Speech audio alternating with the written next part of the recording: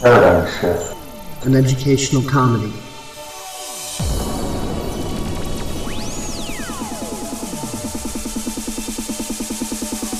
It's not a cause, not a movement. It's not a social group you can slap a label onto.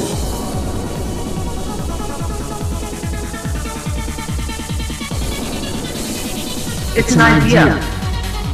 It's an intention. It's an intuition.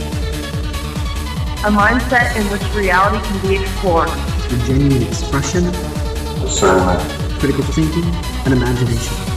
To look inward upon ourselves. To better understand the external world around us.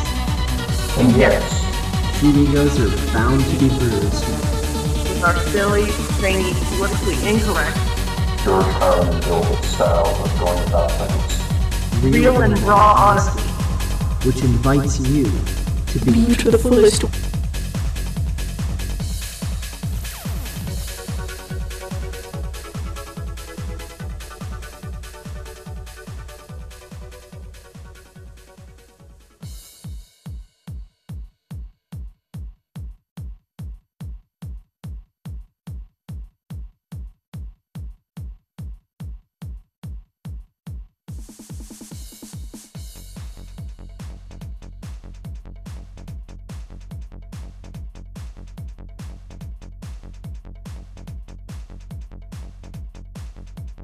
Is there an idea more radical in the history of the human race than turning your children over to total strangers who you know nothing about and having those strangers work on your child's mind out of your sight for a period of 12 years?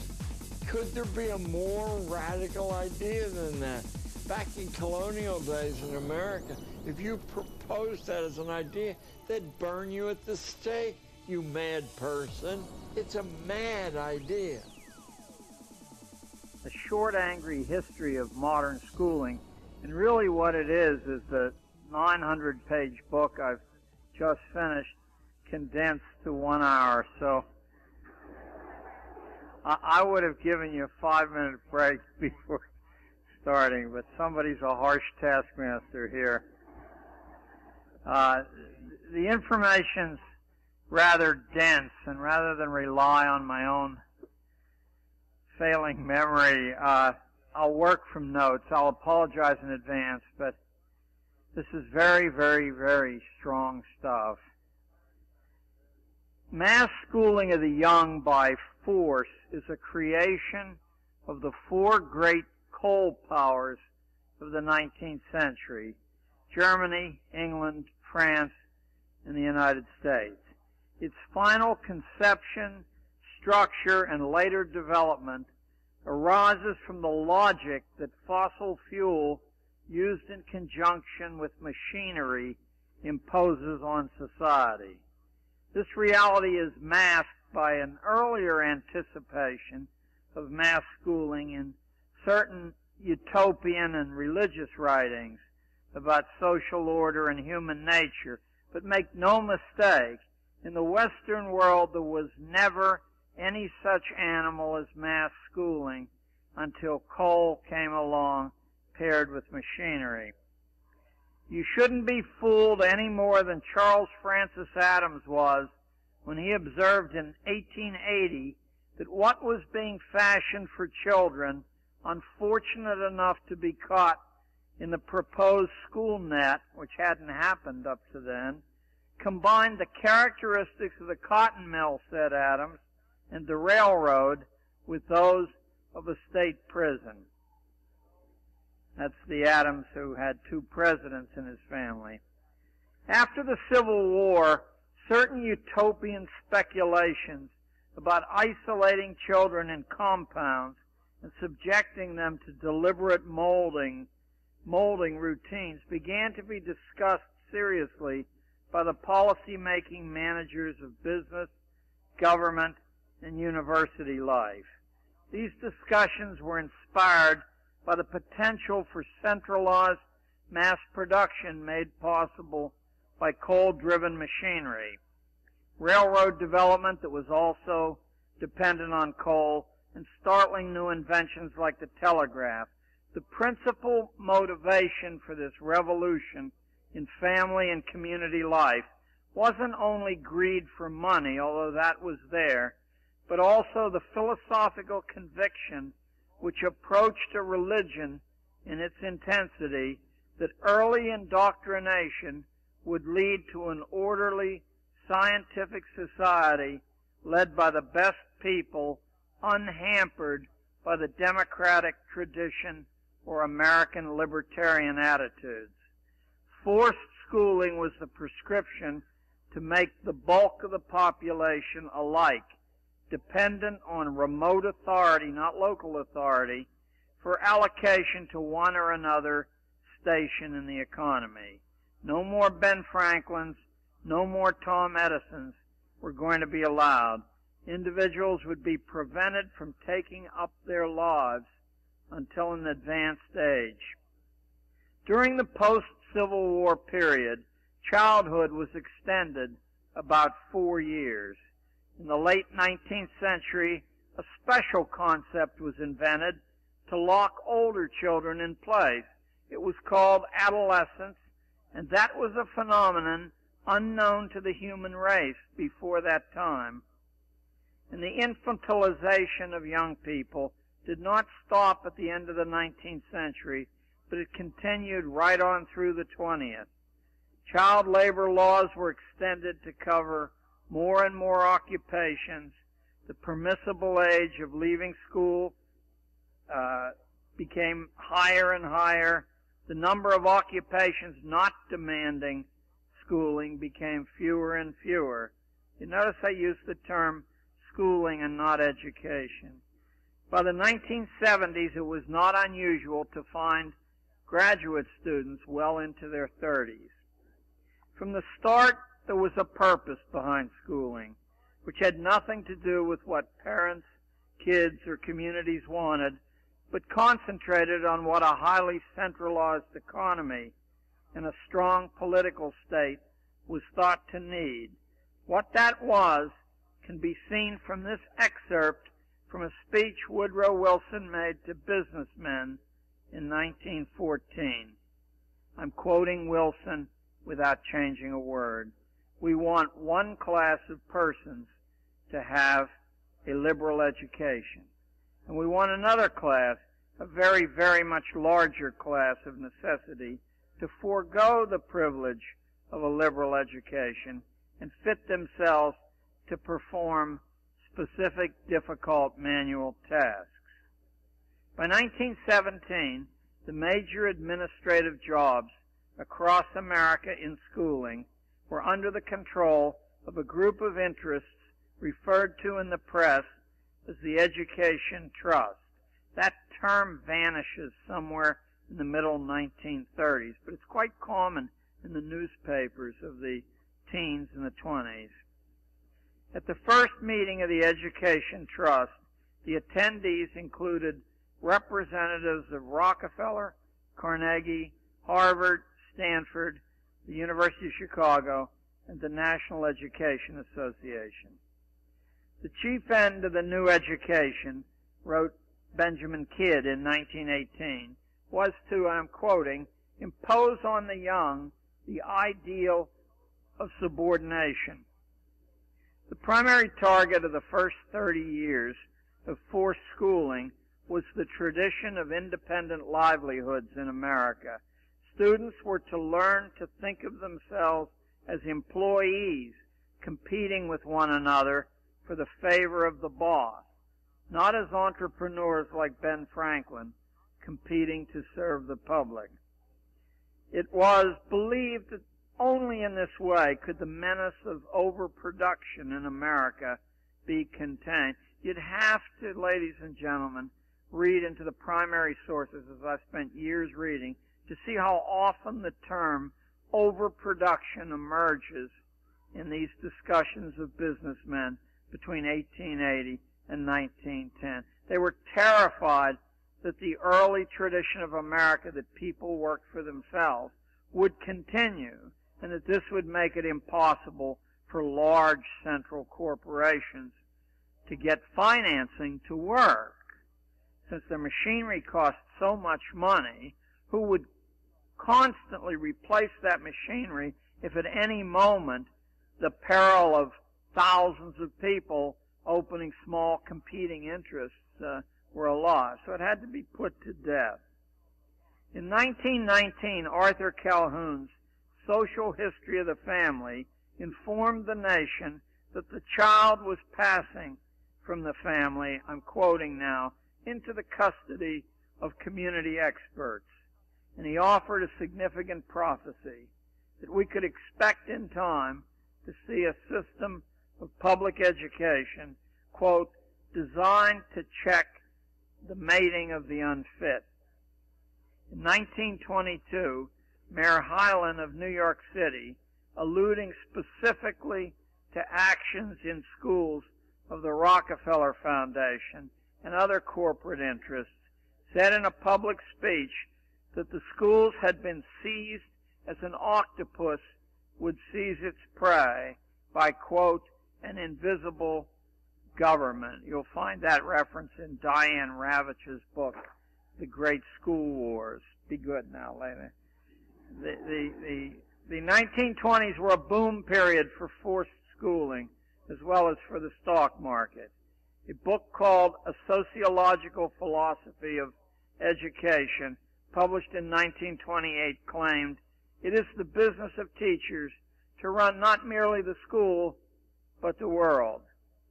In 1929, the famous creator of educational psychology, Edward Thorndike of Columbia Teachers College, announced, I'm quoting, academic subjects are of little value. His colleague at Teachers College, William Kirkpatrick, boasted in his book, Education and the Social Crisis, that the whole traditional system of rearing the young was being made over by experts. Meanwhile, in the project offices of an important employer of those experts, the Rockefeller Foundation, executives were hearing from its president, Max Mason, on April the 11th, 1933. Don't say that I'm not giving you very specific references that can't be checked. That a comprehensive program was underway to rationalize social control and the control of human behavior. Inspired by the genetic work of an Eastern European scientist, Hermann Muller, at the University of Texas, Rockefeller, Carnegie, and other large private foundations had been investing heavily in genetics. Muller had used X-rays to override genetic law, inducing mutations in fruit flies, and that set off a line of thinking that it might be possible to create life and shape it as you wanted to.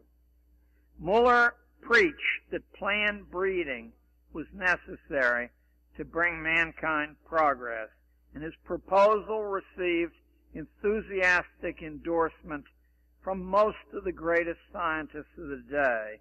He reduced it to a 1,500-word geneticist's manifesto, and 22 distinguished American and British biologists signed it. The conscious guidance by the state of human sexual selection is called for, said Muller. What was wanted, he said, was a project of racial hygiene such as the policymakers in Germany were pioneering, a program where eugenics was state policy and where scientific research shaped society. A February 1934 progress report from the Rockefeller endowments asked the question, can we develop so sound and extensive a genetics that we can hope to breed in the future superior men? Just a few months before this report appeared, the executive director of the National Education Association announced that his organization expected, I'm quoting directly now, to accomplish by education what dictators in Europe are seeking to do by compulsion and force. You can't get it much clearer than that, can you? Between 1967 and 1974, teacher training all over the United States was covertly revamped through the coordinated efforts of a small number of private foundations, think tanks, global corporations, universities, and several other interests working through the United States Office of Education and through key state ed departments like those in California or New York. The most important documents in this transformation were three, and I'm going to name them for you. Bloom's Taxonomy of Educational Objectives was the first. An extensive government exercise in futurology called Designing Education for the Future was the second, and the Behavioral Teacher Education Project was the third. That was an enormous manual of over 1,000 pages, which in time impacted on every school in the United States. While other documents exist, these are the most important representatives of the whole. They'll serve to make clear to you what project is underway. And I'll take them one by one. Designing Education, produced by the Federal Education Department, redefined education after the Prussian fashion as, quote, a means to achieve important economic and social goals of a national character. State education agencies would henceforth act as on-site federal enforcers, ensuring compliance of local schools with Washington directives. It proclaimed that each state education department, quote, must be an agent of change. State departments were, quote, to lose their identity as well as their authority in order to form a partnership with the federal government. Now, I think you and I both are aware that what we're talking about here is a form of treason. There is no mention whatsoever in any of the founding documents of this country of federal involvement in education. That's not just an academic thing.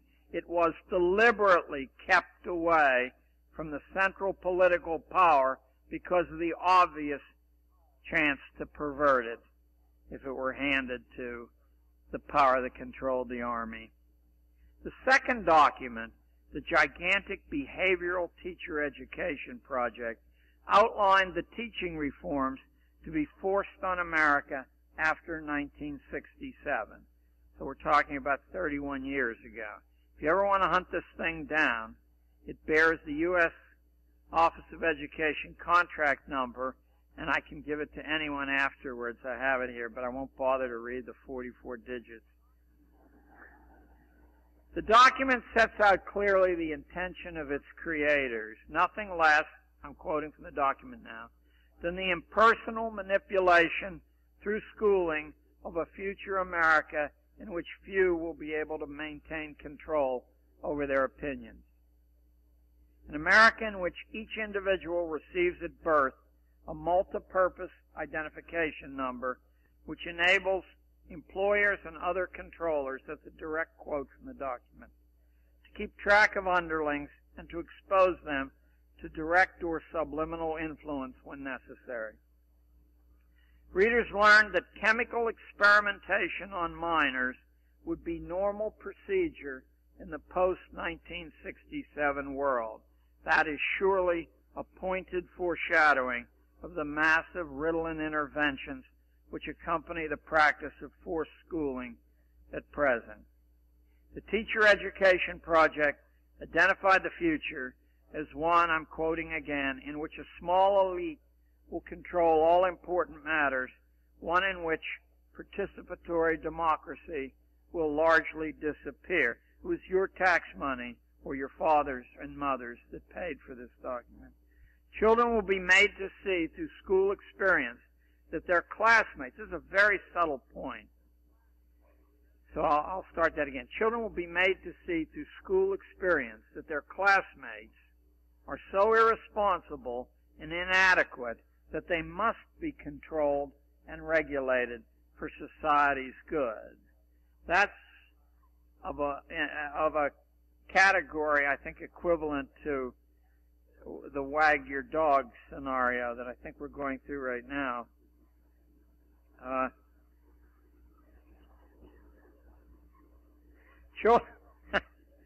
According to the project, postmodern schooling will focus, this is a direct quote, on pleasure cultivation and other attitudes and skills compatible with a non-work world.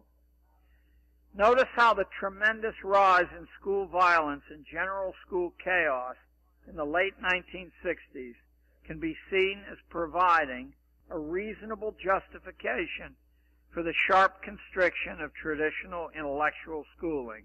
Each outburst of childish disorder echoing through the press was like an advertisement promoting the need to surrender community control to the management of experts, and for the introduction of emergency measures like special education and Ritalin. Anyone who taught school during that period in a large city, as I did, will remember how teachers and administrators were suddenly stripped of any effective ability to discipline children by the intervention of outside agencies. You are at liberty to decide whether that was coincidental or not. It makes sense, though, doesn't it, that irresponsible, semi-literate children kept in that condition by authority will become irresponsible and semi-literate adults, and that such people can't be trusted with decisions. The National Teacher Training Document informed teacher educators that under these circumstances, teachers were to be trained as therapists, translating prescriptions of social psychologists into practical action in the classroom. The third of the new gospel texts was Benjamin Bloom's taxonomy. In his own words, I'm quoting, a tool to classify the way individuals are to act, think, or feel as a result of some unit of instruction.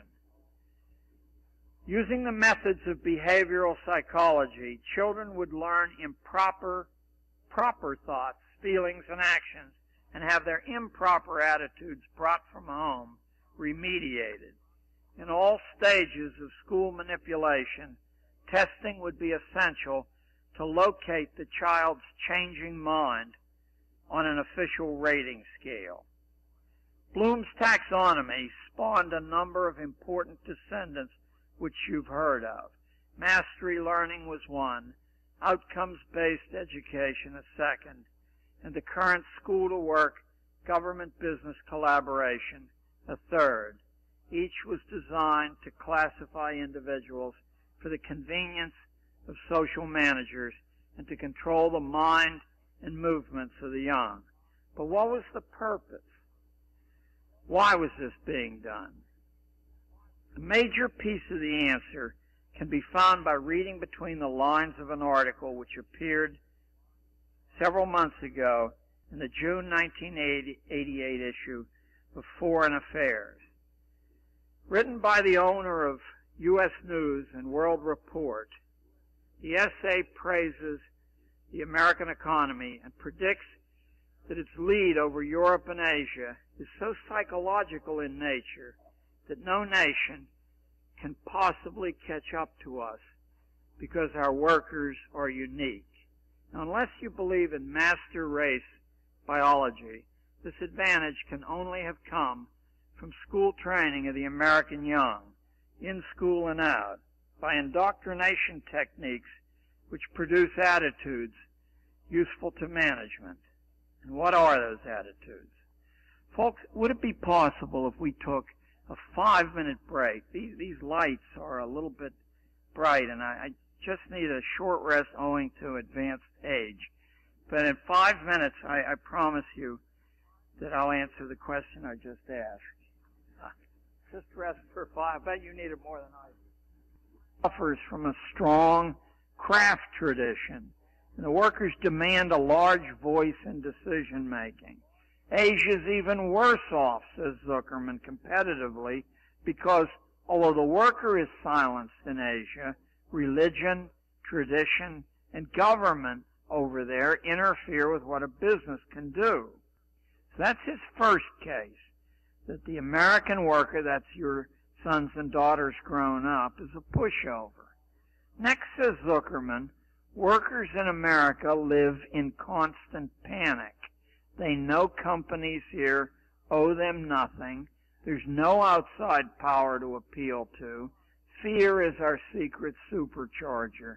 Gives management here a flexibility that other nations will never have to such an extent. And some of the evidence he offers for that is really compelling.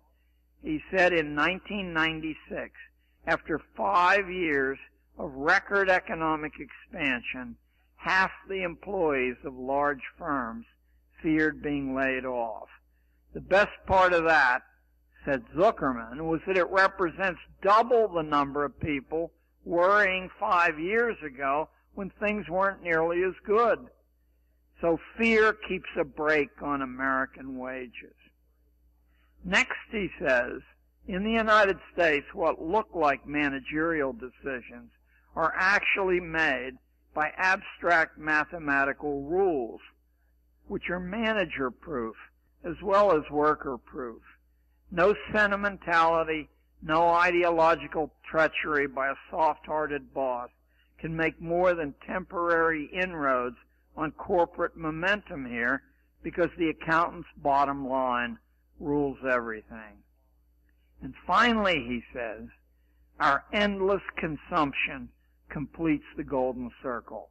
Consumption driven by a non-stop American addiction to novelty, which provides American business with the only reliable domestic market in the world.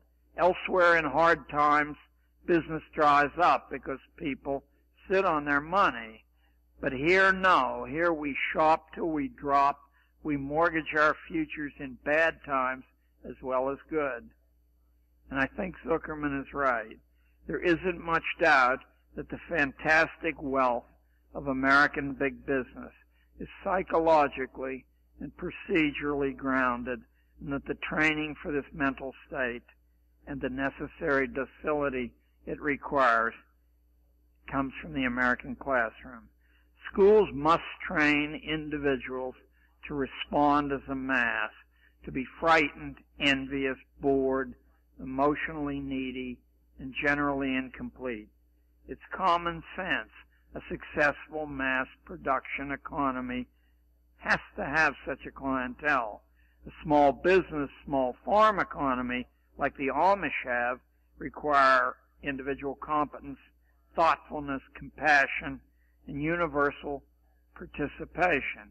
But ours requires a well-managed mass, leveled, spiritless, anxious, familyless, friendless, godless, and obedient. People who believe the difference between Coke and Pepsi is a subject worth arguing about. We need people for this economy who learn that status is purchased, so that when you buy something, you're immediately dissatisfied with it because it's not producing the rush that you expected from the advertising.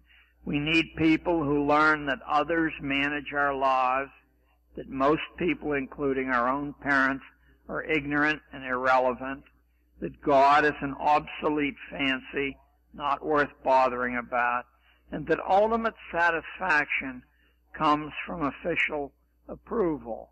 The fantastic wealth of American big business is a direct result of school training.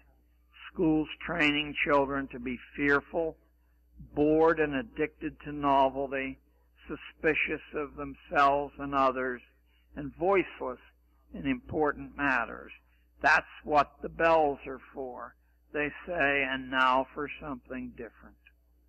The secret of American schooling is that it doesn't teach the way children learn, as I think Inga represented well to you, nor are schools supposed to. School has been engineered to serve a particular kind of economy and a strictly layered social order, not to benefit kids and families. That's why it has to be compulsory. The prime directive of schooling is to retard maturity and wholeness. School is the first impression children get of organized society, and like most first impressions, it is the lasting one. The decisive dynamics which make forced schooling poison to healthy human development are easy to spot. And I'll give you a small package of these. The work with which most classrooms engage the child is not significant work. It doesn't satisfy real needs pressing on the individual, doesn't answer real questions that experience raises in the young mind.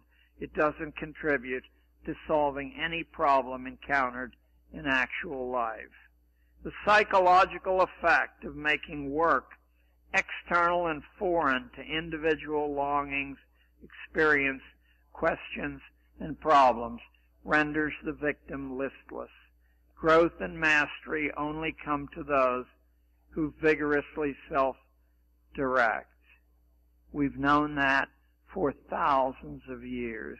If you doubt it, examine the differences between elite education in any century you choose and the direction of common training. I'll be talking a little specifically about this tomorrow morning. Initiating, creating, reflecting, and other things like that, active things, are precisely what the structure of schooling is set up to prevent on one pretext or another. As I watched it happen for 30 years, it takes about 3 years to break most kids. 3 years confined to environments of emotional neediness with nothing real to do. And I must say, Inga, if you're here, you added another dimension to this for me by showing that formula that only 1/3 of the time inside a school, it's like the army, you're actually doing anything at all. In such environments, songs, smiles, bright colors, and cooperative games do the work better than angry words and punishments.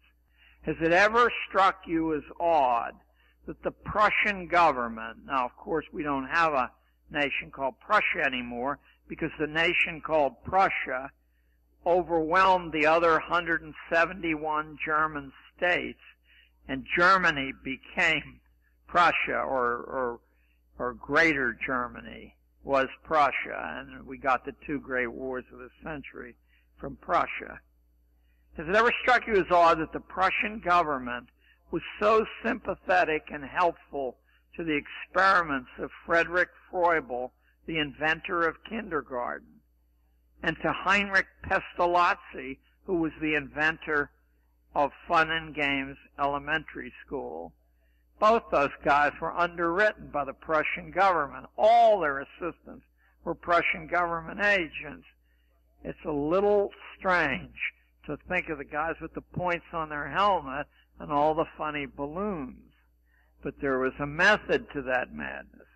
The strongest meshes of the school net are totally invisible.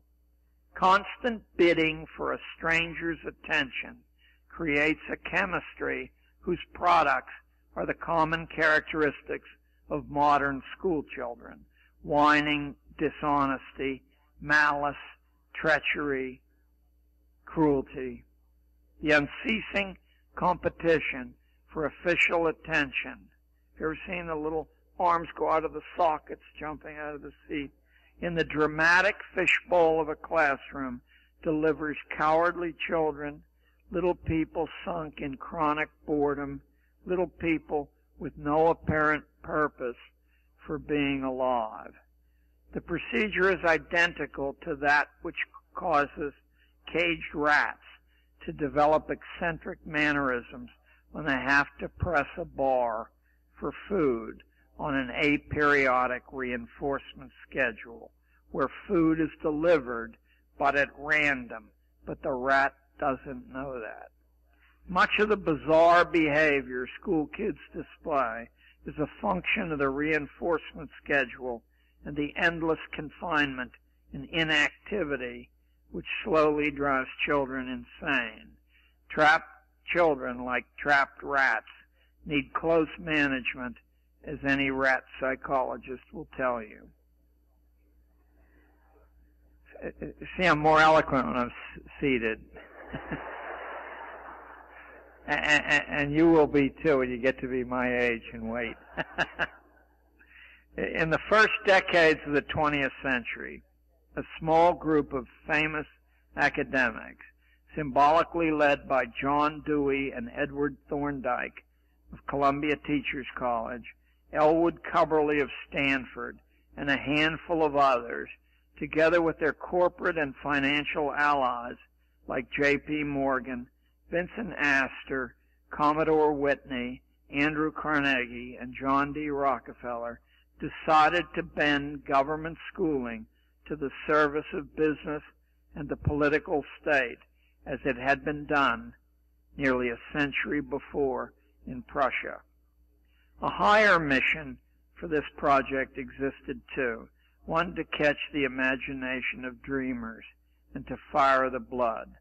School was to serve as an instrument for managing evolution, establishing the preconditions for selective breeding. In Thorndike's memorable words, and you remember Thorndike is the creator of what we call educational psychology. In Thorndike's memorable words, this had to be done quickly before the new industrial masses, quote, take things into their own hands. Standardized testing would eventually be used to separate those fit to breed and fit to work from those unfit. Because of its traditions, however, America was a resistant population on which to experiment. But thanks to the patronage and the interest of various international business people, a group of academic social engineers was able to visit mainland China in the first 3 decades of the 20th century. So someone really ought to make a movie about what I'm going to tell you next. And live there, as John Dewey lived in post-revolutionary China for 2 years. In China, these men could test pedagogical theory on a docile and bewildered population which had recently lost its ancient form of governance. Important school superintendents were in on this work, although the general public is in the dark about it to this day. For example, I'd like you to listen to Dr. H.B. Wilson, superintendent of the Topeka schools, writing in his book, which absolutely nobody read or would want to read. It's called Motivation of Schoolwork. He wrote it in 1916, but this one paragraph was worth the agony of reading his whole book. The introduction of the American school into the Orient has broken up 40 centuries of tradition. It has given us a new China and new Japan, and is working marked progress in Turkey and the Philippines. The schools are in a position to determine the lines of progress. The Chinese Revolution was Western-inspired and Western-financed, just as the Russian Revolution soon was to be.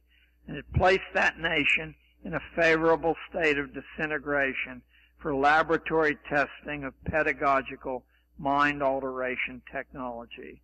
Out of this ferment rose a Chinese tracking practice built on the ancient habit of character references, modernized and bureaucratized.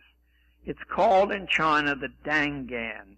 It is a continuous, lifelong personnel file exposing a student's intimate history from birth through schooling and then through life. The Dangan constitutes a comprehensive overthrow of privacy, and today nobody works in China without a Dangan. By the mid-1960s, preliminary work on an American Dangan was taking place in schools as information reservoirs attached to schooling began to store personal data about individual children. A new class of experts, like Ralph Tyler of the Carnegie Foundation, began to urge the collection of data and its unification in computer code to enhance cross-referencing with all the other data banks. By 1971, psychologists in the pay of government and private foundations were justifying surreptitious data gathering from children as the moral right of institutions. And I want to take you back a few years again. Between 1896 and 1920, a small number of powerful industrialists, together with their private foundations, sponsored university administrators, house experts, and house politicians, spent more money on mass force schooling than the government did. Indeed, Andrew Carnegie and John D. Rockefeller together spent more money than the government did on schooling between 1900 and 1920. In this laissez-faire fashion, a system of modern schooling was constructed without public participation. I don't blame you if you're a little surprised by this data. But as my publisher was quite surprised by it, and when I demonstrated its validity from the documents of the Carnegie Foundation and the Rockefeller Foundation, there are others as well, but those are major players. They wouldn't allow it to be printed. I said, but it was written, and it's in public domain. They said they didn't want the hassle. If you want to know the motives of this project, you need only read the first public mission statement of Rockefeller's General Education Board that was printed in its first report to well-wishers, issued in 1906. And I'm going to read you the first paragraph, and I guarantee you it's utterly unbelievable, and if you have children, this ought to be as chilling as anything you've heard recently. In our dreams, people yield themselves with perfect docility to our molding hands. The present education conventions of intellectual and character education fade from their minds, and unhampered by tradition, we work our own will upon a grateful and responsive folk. Can you believe people actually wrote this and printed it? We shall not try to make these people or any of their children into philosophers or men of learning or men of science. We have not to raise up from them authors, educators, poets, men of letters. We shall not search for artists, painters, musicians, lawyers, doctors, preachers, politicians, statesmen, of which we have an ample supply. The task is simple. We will organize children and teach them in a perfect way the things their fathers and mothers are doing in an imperfect way. The real purpose of modern schooling was announced by Edward Ross of the University of Wisconsin in the same year that was written. Ross is generally considered one of the three founders of the 20th century discipline called sociology. And in a book bluntly called Social Control, Ross wrote, I'll quote directly, "Plans are underway to replace family, church, and community with propaganda, education," he meant schooling, "and mass media. People," he informed his readers, "are only little plastic lumps of dough." Another insider of modern schooling, H.H. Goddard, chairman of the psychology department at Princeton, called government schooling in 1920, quote, "the perfect organization of the hive," close quote. Goddard wrote that standardized testing was to cause the lower classes to confront their biological inferiority, sort of like wearing a dunce cap. In time, it would discourage their reproduction. By 1971, the U.S. Office of Education, now deeply committed to gaining access to the private lives and thoughts of children, granted contracts for 7 volumes of so-called change agent studies to the RAND Corporation. Change agent training was launched with federal funding under the Education Professions Development Act. Soon, the Change Agent's Guide to Innovation in Education appeared. Grants were then awarded to colleges for the training of change agents, while 6 more RAND manuals were printed and distributed to teacher training courses. In 1989, a senior director of the Mid-Continent Regional Education Laboratory told the 50 governors of the United States assembled in Kansas City for their annual meeting the following. This is a direct quote. Not a word is changed. What we're into is the total restructuring of scientific scholarship, specifically the importation of German research university values to America at the end of the 19th century covered the track of what was going on. What American colleges had traditionally thought about college work is that it was about teaching and learning. It was about individual student growth in intellect, but that's not the way the German system worked. What a German research university was about was direct service to corporations in the political state, using students who paid for the right to donate their services free, along with the paid professional academics. In return for demonstrating, a student demonstrating that he or she had trained adequately and was loyal, the German system then reserved jobs and professional licenses for the appropriate graduates.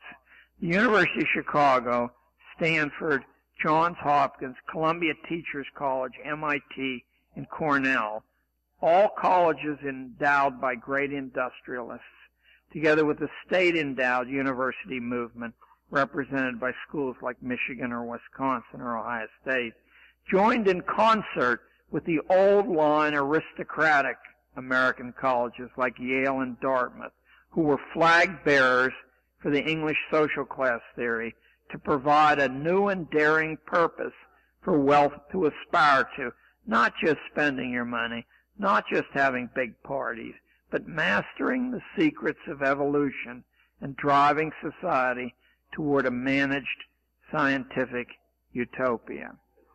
Indiana University, I've never encountered this piece of information, which I dug up. I had been asked to speak at a conference in San Francisco by the Cato Institute last year called the Bionomics Conference. And there was so many, it was at the Mark Hopkins Hotel. The only reason I went was because I never would have been able to afford to stay at the Mark Hopkins. And I took my cat and smuggled it into the room. We had 4 days of... Anyway, there were so many references at this conference to evolution that I said, what is this cockamamie bionomics? And I started to search and hunt, and I stumbled across it, and you're about to get it now, but you and I and the Bionomics Conference people must be the only people in the world who know this. Indiana University provides a good picture of the strategy developing outside the irrelevant debate conducted in the public press. By 1900, a special discipline existed at Indiana only for elite students handpicked by the college president who had created and taught the course. It was called Bionomics, and it dealt with the why and how of producing a new evolutionary ruling class. The president of the college is a famous name in American college history. His name is David Starr Jordan. And Jordan did so well in the middle of nowhere, he was soon invited to join the major leagues of university existence. The invitation was extended by railroad tycoon Leland Stanford, and Jordan became the first president of Stanford University, where he remained for 30 years. But what, you might say, does this have to do with public schooling? Just this. Bionomics gets its direct connection with forced government schooling in this fashion. When he left Indiana, Jordan took along with him to Stanford his star bionomics protege, a 24-year-old named Elwood Cubberley. And in short order, Cubberley was made Dean of Teacher Education at Stanford, and within 2 decades, he was the head of a syndicate controlling school administrative posts from coast to coast. He was the most influential schoolman in 20th century American history. He was also the official historian of American schooling. All the myths you've heard come from Cubberley's History of American Education, which for 50 years was the dominant textbook in teacher training institutions. Did bionomics have any effect on life in the state of Indiana, where so many sons of prominent Indiana families had studied its arguments for controlled breeding and elimination of the unfit? The answer is yes. The very first formal legislation making forced sterilization by the state a legal act was passed in the state of Indiana, and its practice there became the law of the land in the famous 1927 Supreme Court test case Buck versus Bell, in which Oliver Wendell Holmes wrote the majority opinion allowing the sterilization of 17-year-old Carrie Buck to prevent her from having degenerate offspring. That's a quote from the Supreme Court decision. 20 years later, I've never met anybody who knows this. So if someone in here knew this, could you just sort of raise your hand? I'll know there's someone in the world knows this. 20 years later, after Buck versus Bell, in the trial of the German doctors at Nuremberg after the Second World War, the Nazi physicians testified that their precedents were importantly American ones, and that their name for forced sterilization had been the Indiana procedure. To say this bionomical spirit infected schooling is to say that birds fly. Once you know it's there, the principle is easily tracked. I'm going to track a little bit of it for you so that the groove will be worn, and you'll find that you'll be able to add components to this track very easily, just reading the press and watching television. In 1922, Walter Lippmann's book, Public Opinion, demanded severe restrictions on public debate. Those are Lippmann's words. In light of the enormous number of feeble-minded Americans, said Lippmann, the old ideal of participatory democracy is insane. This theme of scientifically controlled breeding interacted in a complex fashion with the German ideal of a scientific society run by experts and the ideal of the British state religion and political society that God himself had appointed the social classes to create a kind of Darwinian caste-based schooling run at long distance to experts unseen who manipulated hired hands called school teachers and school administrators. And all this was for the ultimate good of the best breeding stock. In 1928, Sigmund Freud's favorite nephew, Edward L. Bernays, who is the creator of the craft that we call today public relations, said in his book, Crystallizing Public Opinion, that, quote, invisible power is now in control of every aspect of American life. Democracy, said Bernays, is only a front for skillful wire-pulling tricks the new sciences of mental manipulation could place at the disposal of policy people for a price. By 1944, the jettisoning of natural rights resonated through every corner of American academic life. Any academic who expected free money from foundations, corporations, or government would play the scientific management string on his lute. In 1961, the German concept of the political state as a fatherland surfaced in John F. Kennedy's inaugural address, in which his listeners were lectured, "Ask not what your country can do for you, but what you can do for your country." And in 1995, Time magazine, I believe it's the first issue in February, lectured its readers in a cover story that, quote, "Democracy is in the worst interest of national goals. The modern world is too complex to allow the man or woman in the street to interfere in its management." Now the secret was in the open. The original American Commonwealth ideal had been repudiated by its guardians. In the same year, some of the methodology used to achieve this repudiation was brought to light in a long documentary film, which I'll bet shows around Nashville. It's called Manufacturing Consent. It was about the career of the legendary MIT professor Noam Chomsky, the world's foremost linguistics scholar. But Chomsky's interests haven't been in linguistics for at least 20 years. In the film, Chomsky confirmed a growing popular suspicion that the news you hear is tightly controlled. He showed that all the news in the world pouring through mass channels is under the direction of 23 global corporations which spin propaganda on every side of every issue, thus constricting public imagination wherever important interests are in question. School was an important terminal on a production line to create a utopian world resembling a gigantic Epcot Center, or perhaps the Mother Chautauqua of late 19th century fame, a utopia before its time. There was only one important eugenical limitation on this school-created utopia to come. It wasn't intended for everyone, at the most for 20% of the existing population.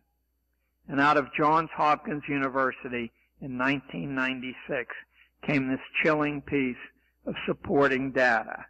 I'm going to quote from the Hopkins report. "The American economy has grown massively since the mid-1960s, but workers' real spendable wages are no higher than they were 30 years ago. The purchasing power of a working couple in 1995 was, after inflation was factored in, the same as earned by a single working man 90 years earlier. This steep decline in American common prosperity then forced both parents from home and forced their kids into the managed world of daycare and extended schooling. And although you and I have been harangued endlessly, century-long, that enlarging the scope of schooling would cause wealth to be more evenly spread, exactly the reverse has occurred. Wealth was 250% more concentrated by 1998 than it was in 1898.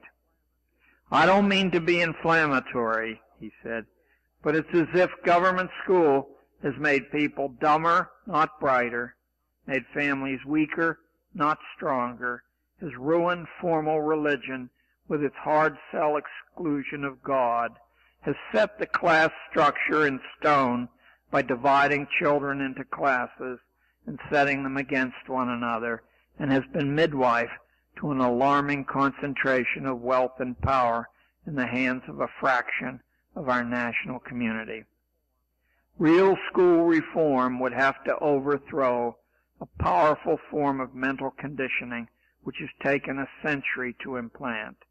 To one degree or another, all of us have been indoctrinated in a variety of ways to believe that the American experiment, which promised ordinary people sovereignty over their own lives, was wrong-headed and childish. Real school reform would have to defeat the belief, learned in school and reinforced through the media, that ordinary people are too stupid, too irresponsible, too childish to be trusted to look out for themselves.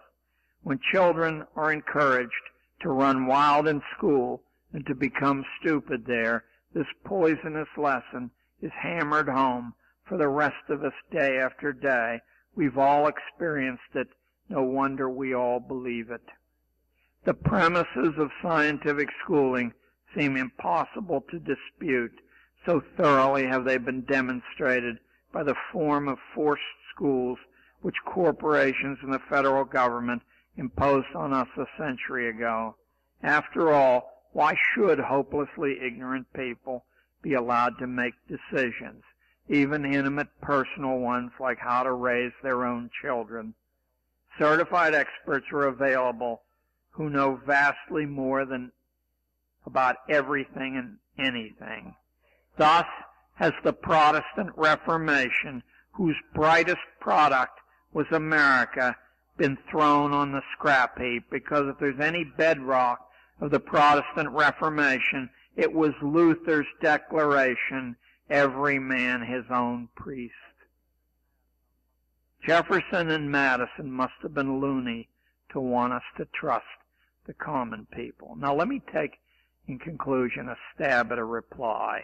To have better schools that served families and communities and individuals, instead of suffocating them, we would need to trash certain assumptions. We would need to abandon entirely the idea that any such sociological reality as mass man actually exists, except in the minds of those who benefit from such a belief. We would have to believe what our fingerprints and our intuition tell us, that no two people are alike, that nobody can be accurately described by numbers and graphs, that trying to do this sets up an endless chain of future grief. We would have to accept that a fantasy like scientific pedagogy is impossible because each person has a private and a singular destiny. We would need to transfer faith from school and corporate experts and behave as if these principles were true, as over 1 million homeschooling families in this country do. We would need to wake up and admit that knowledge is a far cry from wisdom, that each American has the right to live as he or she deems wise, and if the way individuals choose to live and raise their kids means disaster for global corporations, as surely the way of life the Amish embraced, if it were embraced by too many, would mean disaster, then that fateful choice still needs to be honored because it is protected by the law that defines America, our founding documents. It's high time we all remembered what mankind needed an America for in the first place. The brilliant dialectical balance struck by our founders was the only way to keep power weak and off balance, official power and popular power both. Popular will would beat back government tyranny. Government would check popular tyranny over minority rights. This constant confrontation, this unwinnable war between two flawed collectivizing principles, coercive government and bullying public opinion, will always produce liberty for those who want it. In the stalemate, liberty escapes as long as the argument is kept alive. It's only through enforced consensus, the product of too much and the wrong kind of schooling, that America can fail. America is about argument, about doing things our own way. It is still the only place on the planet where one can publicly oppose authority without being beaten or killed or severely intimidated for that act of free will.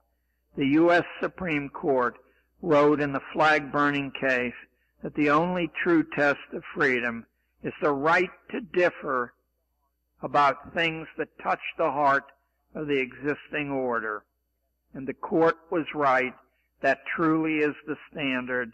Let us strike to the heart of this thing then and take back our children from the management engineers. Thank you very much. Thank you very much. Thank you. Thank you. Thank you very much. Thank you. Thank you. Thank you all. Thank you. God bless you all.